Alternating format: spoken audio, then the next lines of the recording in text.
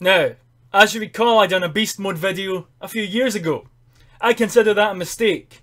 Let me guess. Some 16-year-old punk sitting watching it thinking, hey, if I buy one of those fragrances, I can be manly too. Ha! How cute. Well, I'm going to update that mistake and fix it. This is top 10 beast mode fragrances that you can wear if you have a moustache.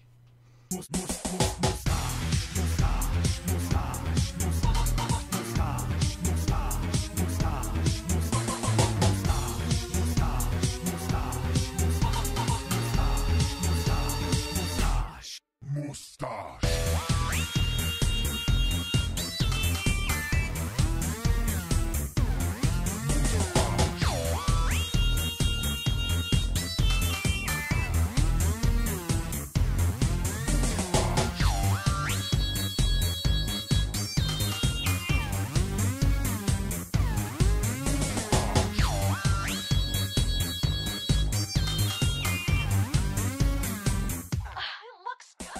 Because I'm a real man, I don't need a fake stick-on moustache. I actually have one. You probably notice these spots on my face. Oh, don't me tell. These aren't bad. These are signs of a real man. These are the sort of spots that happen when you have a beard that gets tugged and pulled in your sleep. Especially like me, because I sleep face down, because I'm a man. Yeah. So, let's get started. A few of you punks probably thought, hey, I can just buy myself a bottle of quorum and that makes me macho. Bull fucking shit! You need a moustache. But more than that, not all fragrances can be worn with a moustache. Even some macho ones. That's why I've decided to compile this nice list. Plus some honourable mentions to help you guys with a wonderful moustache on your way. And if the ladies don't like it, they can go fuck themselves. They're pretty good at that anyway. That's why we have double-ended dildos and they're always on sale this time of year. Ta-da!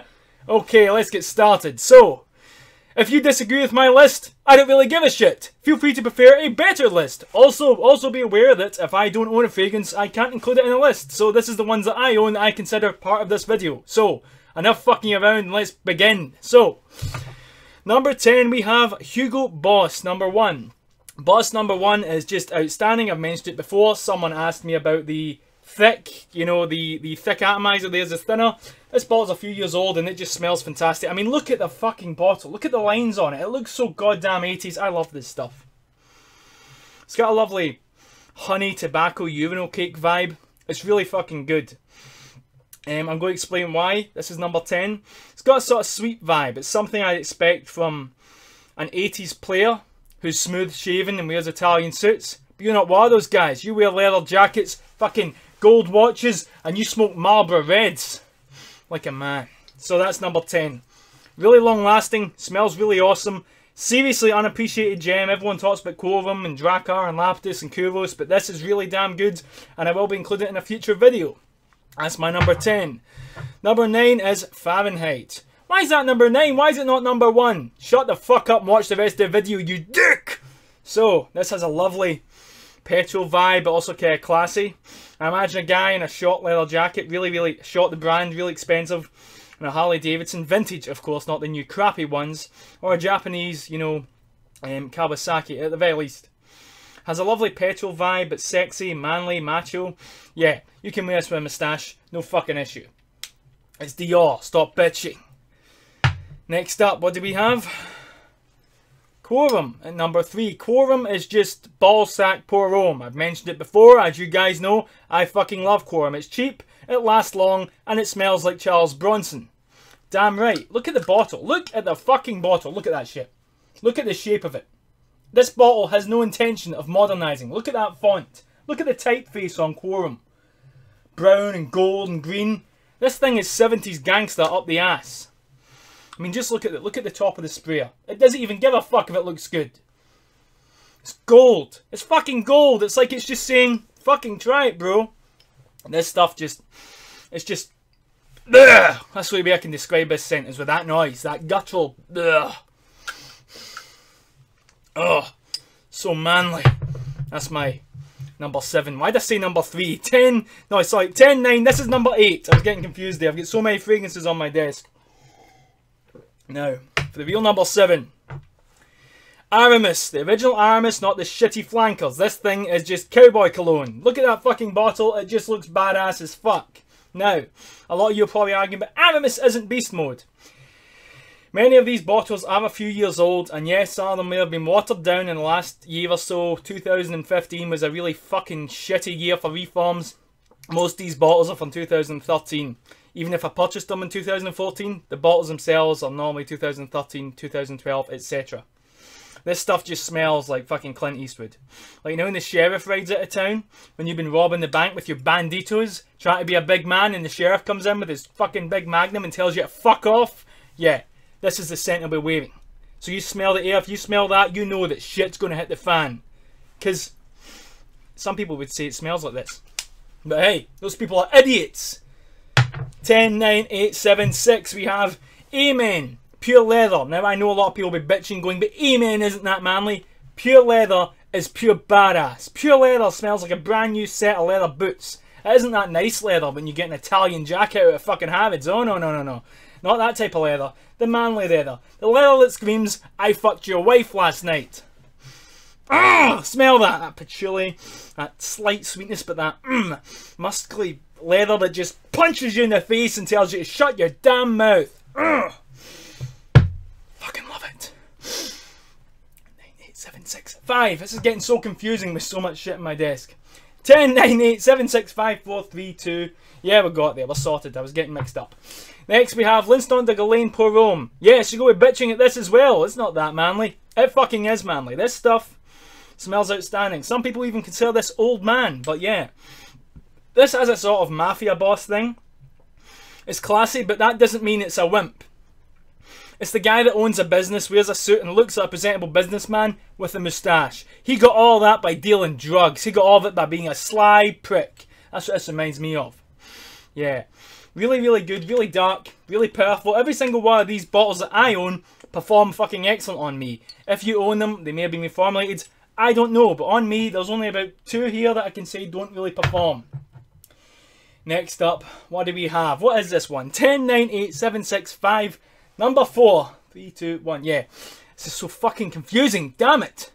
My moustache is taking my mind away. This is Van Cleef & Arpels Pour Rome. This stuff is outstanding. I used to read this blog called Pour Monsieur, and the guy that wore this, the guy that wrote it was a lawyer. He's actually started writing it again, and the guy that wrote it was a lawyer. And he mentioned in this that he wears this in court when he wants to intimidate. That's the most badass fucking thing I've ever heard in my life. I'm going to give that guy a blowjob, but it's okay because I'm that manly. I'm perfectly secure in my sexuality. So it's a blowjob of respect. There's no homo involved. That's the level of manliness that only a moustache can achieve. Plus all these fragrances and more. But anyway, moving on. This has, I mean, this stuff just, it's just tobacco bomb. It's just boom, right in the fucking face. Now that I mentioned this punches you in the face, well this punches you in the face, knees you in the ribs, and kicks you in the balls, then shags your wife while you watch tied to a chair with spikes on the bottom. That's how many fucks this doesn't give. Look at the goddamn bottle. Look at that bottle. Does that bottle look like something you'd wear to the local student bar? No, this bottle's something you'd wear when you're going to fucking perform a hit. Hey boss, what, do you want me to kill the guy? It's strong, it's manly, it smells like a fucking sweaty ballsack after you've been to the gym, but in a really, really good way that women also find attractive for reasons I can't even fathom, but hey, it gets me laid. Yeah, it's fucking awesome. Next up. Number 3. You're not going to be surprised to see this. This is Pour Louis by Oscar de la Venta. Yeah, this thing is just so gangster. Now, I don't like one-man show. This has a tiny bit of a one-man show vibe. But unlike one-man show, this actually smells fucking finished. And I know you're all going to be bitching. I love one-man show. Well, fuck you. I love this. This stuff is just... It's just so macho. It's insane. It just blows your fucking balls away. It's just really, really powerful, really strong, really pungent. Perfect for a goddamn moustache. Next up we have one which probably will be a bit more surprising. This is Eau Sauvage Parfum by Christian Dior. This deserves a moustache. This thing is so strong. It's so fucking strong, it's unreal. One spray of this, now I overspray like a cunt. Okay? I overspray. But let me tell you, I only wear about 3 or 4 sprays maximum of this. Ever. And I'm a sort of guy that sprays at least 10 sprays of most things. Yeah. That's how strong this motherfucker is. This thing is so goddamn strong, words can't even fathom. Go and get a bottle. I'm not even reviewing it. Go and get a fucking bottle right now. Seriously, I've got loads of bottles. I've got so many bottles that are coming out my ass. Look. Oh, here we go. Look. Oh, bottle of Antaste. Here we go. God. I really should see the doctor about that. But this is the original Eau Sauvage, but it's got a creamy vibe, but it's also still macho and not poofy, wimpy, fucking I wear pink Lacoste polo shirts, crap, and skinny jeans because my mother didn't spank me hard enough. Otherwise I'd be kinky and I'd be into that shit like me. With my moustache. Anyway, fuck. God, that was priceless. Really strong, really macho, excellent. I mean, for performance, this is quite versatile in the fact that you can wear this to go on a drug deal, but you can also wear it to go to someone's wedding. I mean, how good's that? You can wear it to kill a guy or go to a wedding. So you can wear it to like separate the soul from the body, and also wear it to unite two people in matrimony, you know? I mean, that's just fucking, that's so deep. That shit is like fucking a poem. Like, that's insane. Now, what is my number one? What do you guys think my number one's going to be? Kuvos? Lapidus? Oh, come on, be fucking original. No, my number one is something you won't even expect. This is Tom Ford's Tuscan Leather. This is a definition of fucking niche. This fragrance will punch you in the face, grab you by the throat, slam you to the ground and scream, "This is niche, motherfucker." This thing is so... It's just so leathery. So fucking leathery. When I close my eyes and I smell this... Like... Oh, you ever watched the movie Westworld? Like, you know, before Jurassic Park there was Westworld, right? And with Yul Brynner, you know, James Brolin, macho cast, moustaches, oh yeah. Well, this was what I think of. When they're running through Westworld and everything's went to shit and the town's abandoned and the robots are going apeshit. Spoilers, by the way. The original Westworld, I'd like to add. The 70s one, not the fucking TV show. The original one with Yul Brynner. Don't go giving me that Anthony Hopkins crap. The original one. I'm kidding. The new TV show is also good. But anyway, yeah. That's what I think of. When that park is abandoned and they're riding in the desert, shooting each other. This is just so macho. It's so strong. It's fucking nuclear. This stuff is outstanding. Tom Ford is expensive, but this, if you go buy one Tom Ford and one Tom Ford only, you buy this shit. This stuff is nuclear and it smells macho as fuck. So we're finished, right? Finished? That's cute. We're not even fucking done.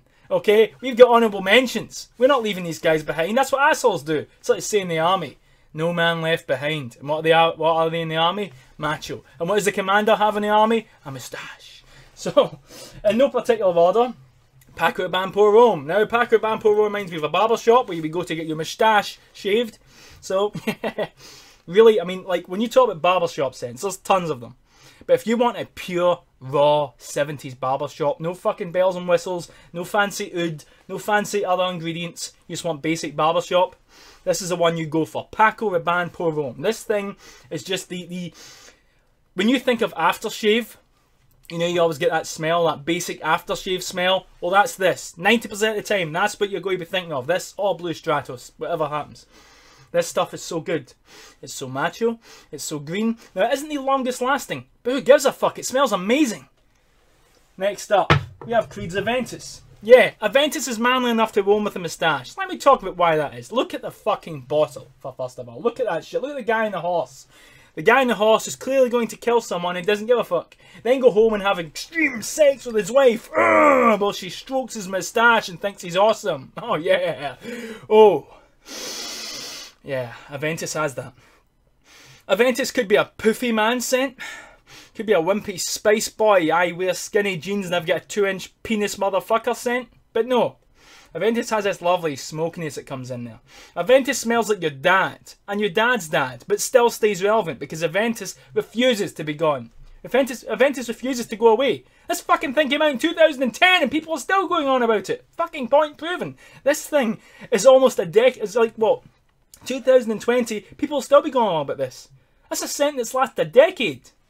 That's powerhouse material right there. Do your fucking history. But, yeah, really, that smokiness. It could be a total poof scent.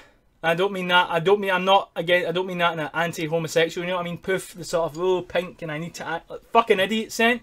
Yeah. Poofs can be straight. You know what I mean? Okay, this is getting fucking complex, but that lovely smokiness in there, that pineapple, that grilled, it just smells like something fucking Pablo Escobar would wear. What did Pablo Escobar have again? Oh yeah, a moustache. Next up we have Dracar Noir. I love Dracar Noir, and I wasn't going to include it in this list till I smelled it again and realised it's fucking awesome. Dracar has that lovely sporty vibe, but as it dries down, that sporty vibe goes away and it reveals a moustache man's vibe. Like Arnold Schwarzenegger if he didn't shave and went to the gym twice as much.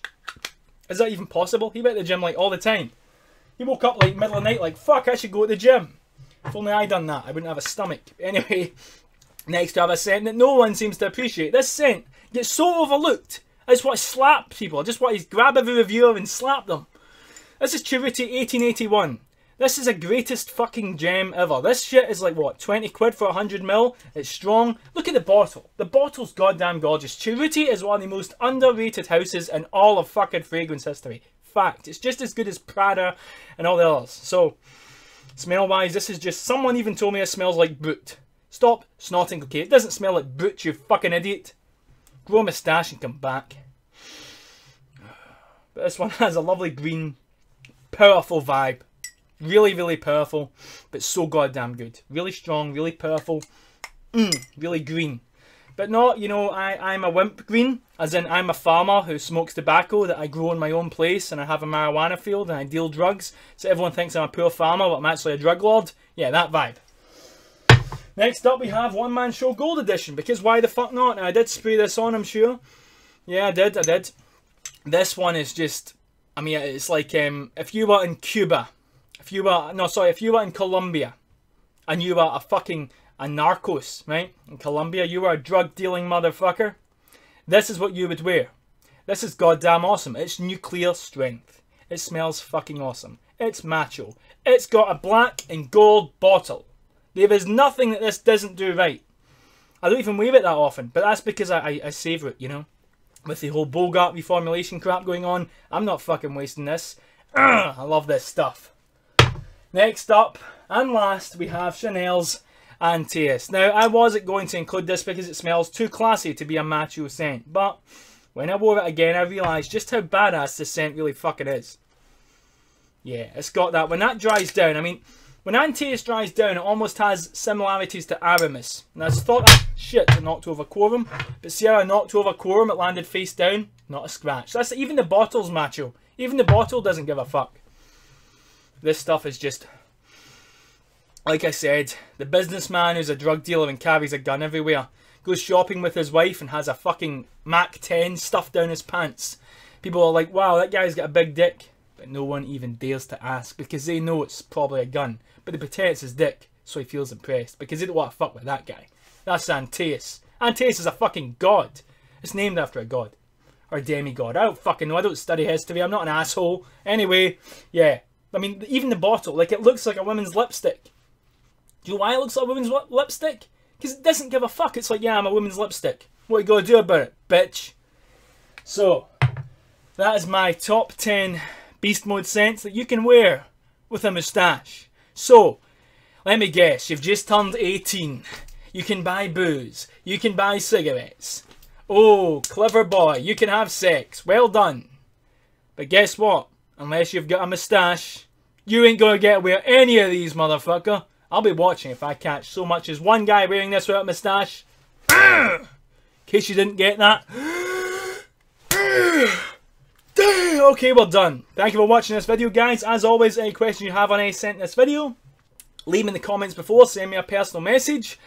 Don't forget to like, share, and subscribe. And as always, keep on smelling fly. I have to reach over to stop the video if you're wondering because I've got so many fragrances on my desk. Come on, give me a break. I got a moustache, bitch.